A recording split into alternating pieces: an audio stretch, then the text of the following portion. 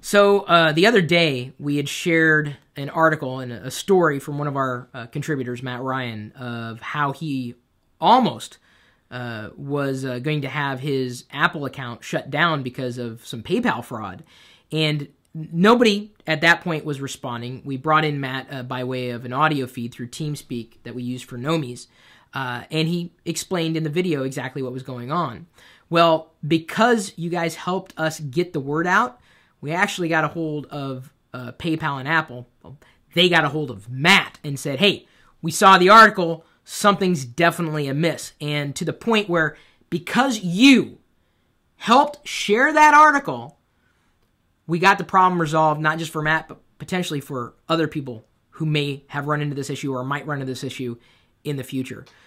So Matt, could you give us an update exactly, what had happened and what's coming of this? Well, sure. The day after I posted the article, and it actually was on the top of Hacker News for many hours, thanks to the community voting that up, I got a call from Apple, and they said, the first thing they said was, we saw your blog post. And I was like, oh no, am I in trouble? And they were really nice about it, and they said, well, actually, it brought a really serious issue to our attention. We didn't realize that this was going on.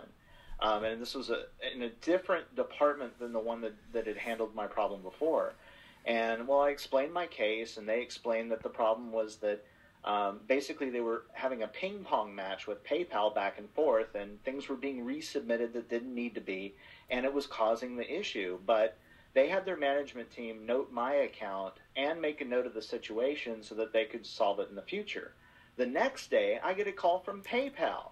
And the same thing. They said they saw the blog post. They explained the internal workings of the issue, and I put it all in the blog in an update. But what was most important is I asked each of them, what if I didn't have a blog? What if, all I could do was call customer service? What can somebody do? Well, on Apple's end, they explained that you can do a written request, and it does go to a human being. But on PayPal's side, they said, their upper management team was actually going to have a meeting with Apple and see if they can figure out a way to keep this from ever happening again to anyone else. And that blew me away. That did more than solve my issue, and it kind of justified all the people that left comments on the article saying this has happened to me. And they see the comments, they're responding to them, and it's a win in my book. When Matt first, I think it was an instant message. He said, I may lose my Apple account. He said, but I probably shouldn't write about it. I'm like, are you kidding? Write it up, dude. Get it out there. I said, make it thorough. Explain everything. I don't know if I said keep as much emotion out of it as you can. I mean, sometimes it can be a bit of a challenge, especially when you're faced, losing an account, through no fault of your own. But I told Matt to do it because these are the types of stories that ultimately matter and can absolutely make a difference. When you share what's happened to you and you're thorough, you can't just say, company X sucks and not explain what happened and expect that you're going to get any kind of resolution. Matt, you did things the right way, and I think both Apple and PayPal responded appropriately. And if anything, I would say I would extend this opportunity for anybody who's in the Locker Gnome community that's had, maybe problems with Apple or PayPal to the same degree, or any company. Locker Gnome could be your platform to get attention.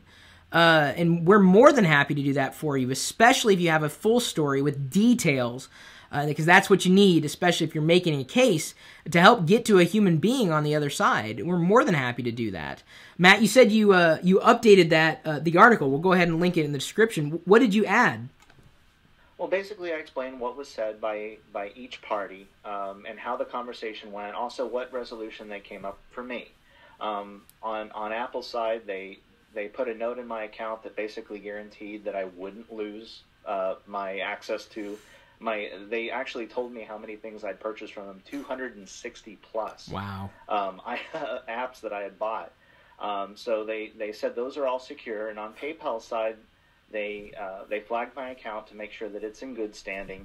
And they actually offered a courtesy, which I didn't expect and I didn't ask for.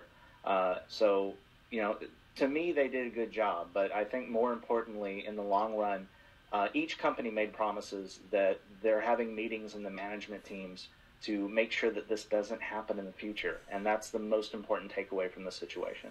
You know, Matt, I'm very glad that this experience, as much as it was a bit harrowing, I'm glad that the experience it could benefit people who have no idea who you are or who we are. Exactly.